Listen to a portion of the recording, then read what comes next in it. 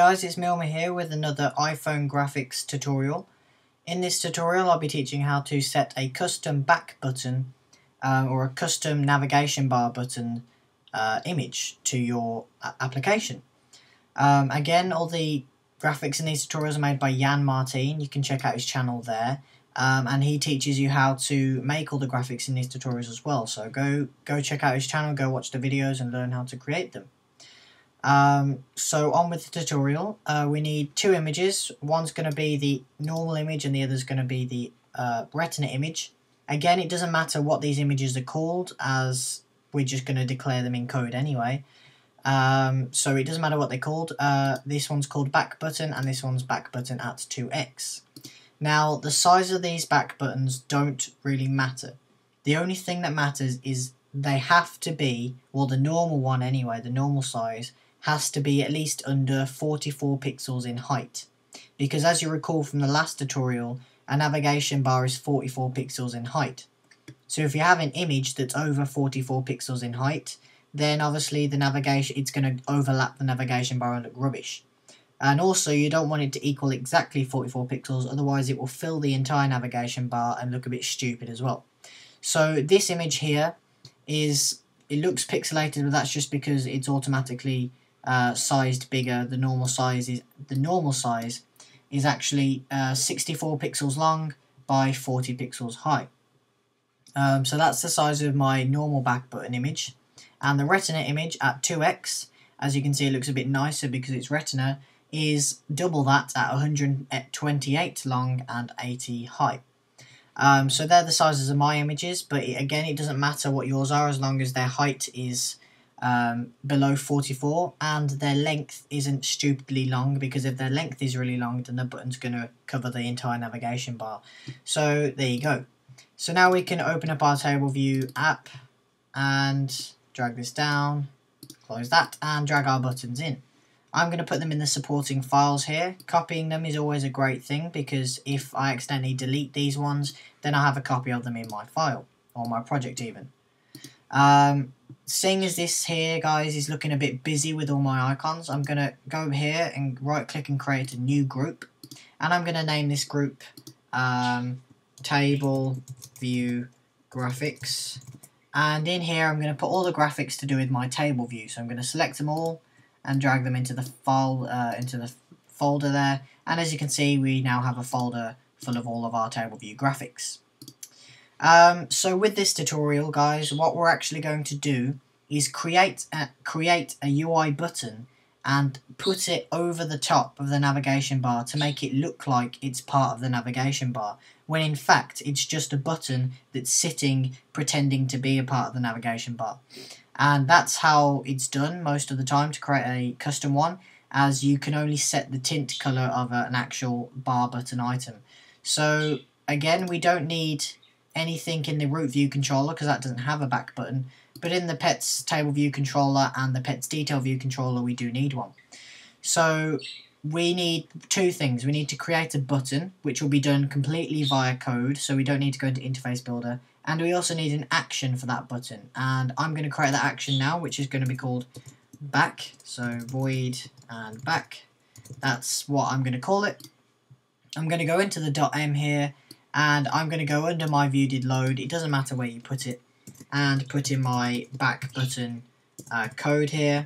And it's very simple, just one line of code. And it's going to be self.navigation controller pop view controller animated yes.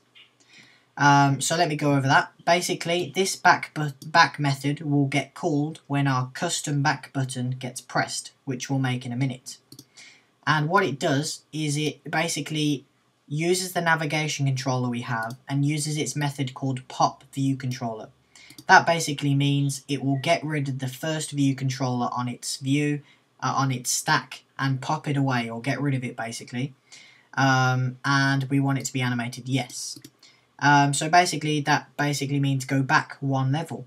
So that's why it's going to be a back button. So that's that, very simple. And now I'm going to go into my viewDidLoad and set up my back button. It doesn't matter where you put it in the viewDidLoad, but I'm going to put it underneath where I set the background image. So I'll be back in a minute once I've typed all this out. Okay guys, I'm back, and as you can see I've added quite a lot of code here into the viewDidLoad, but I'm going to go through it with you. First I created a UI image which is going to hold our back button image that we entered. And that's for ease, that's just for ease of putting it into the parameters later so we don't have to keep repeating ourselves. So that's why we make an image there. As you can see I've also have a commented out line here, and that is holding what's going to be theoretically called a highlighted back image. And I'm just showing you this is so that if you have a highlighted image, and a highlighted image, guys, is when the user presses the button and it becomes active as such, and it will show a different image. So if you want it to be black when it's not pressed and white when it is pressed, then you create two different images, one to be highlighted, one not to be highlighted. So that's just there. I don't have a highlighted image, but that's there to let you guys know that you can do that. Next we create a UI button, and it's going to be a UI button with type custom rather than rounded rect, because we want it to be custom so it doesn't have any borders on it, so we can completely customize it. Next we set the size of the button using button.bounds, and because this button is going to be added to our navigation bar as a view, we don't need to set its X and Y coordinates, so we can leave them nil or 0. And we want the back button size to be the same size as our image. So normalBackImage.size.width is what we're going to set as our width, and normalBackImage.size.height. So basically we're saying this back button equals the same size as our image.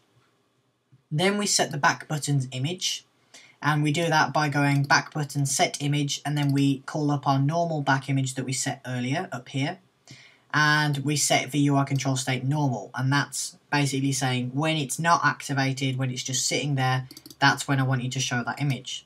Again, there's another commented out line here saying that when they press the button with UIControlStateHighlighted, you set the image to the highlighted image that we created up here theoretically.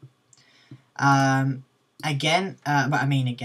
last bit we need to do now is set the actual selector or the action that the button will go to. So we do that by going addTarget self action selector back. So we go to the back action that we set down here, and UIControlEvents, and this is going to be TouchUpInside. So UIControlEventTouchUpInside. The last thing we do now is create a bar button item, and this is an item that will sit on the navigation bar. And we say UIBarButtonItem alloc and initWithCustomView backButton, or the button we just made. So now we're actually creating a bar button that will hold the back button as a view. And then we say self.navigationItem, not navigation controller, navigationItem.leftBarButtonItem. So this is now the bar button item that's on the left of the screen, that's normally the back button. We're now saying that that back button is now going to equal the button item we set up here. And because we allocated and initiated this back button item, we need to release it down here. So with all that explaining out of the way, we can now build and run and hopefully see our back button work. And remember, we don't need to go into Interface Builder because we set this up completely via code. So we can hopefully build and run and see our back button working. So we click push here, and as you can see we now have a back button up the top there, and press it and it goes back just like we expected. So now you see we can have a custom back button, which I think is really neat. As you'll notice, the detail view does not have a back button yet, but I'll just set that and I'll be back in a minute when I've done that. Okay guys, I'm back, and all I literally did was copy and paste the code into my pet's detail view controller, and now you can see that our detail view has a nice back button to it as well. So there you go guys, that's how you add a custom back button, or custom navigation button for that fact. You know, it doesn't have to be a back button, it can be a settings button or something like that. So there you go guys, that's how you create that. So thanks for watching. I think that concludes our last tutorial on iPhone graphics for now. Undoubtedly there will be more, but for now that's it. So thanks for watching. Don't forget to follow me on Twitter to catch all the latest updates. Don't forget to click on some of the adverts in my tutorials because they also help. and don't forget to comment, rate and subscribe. So thanks again, and see you in my next tutorial.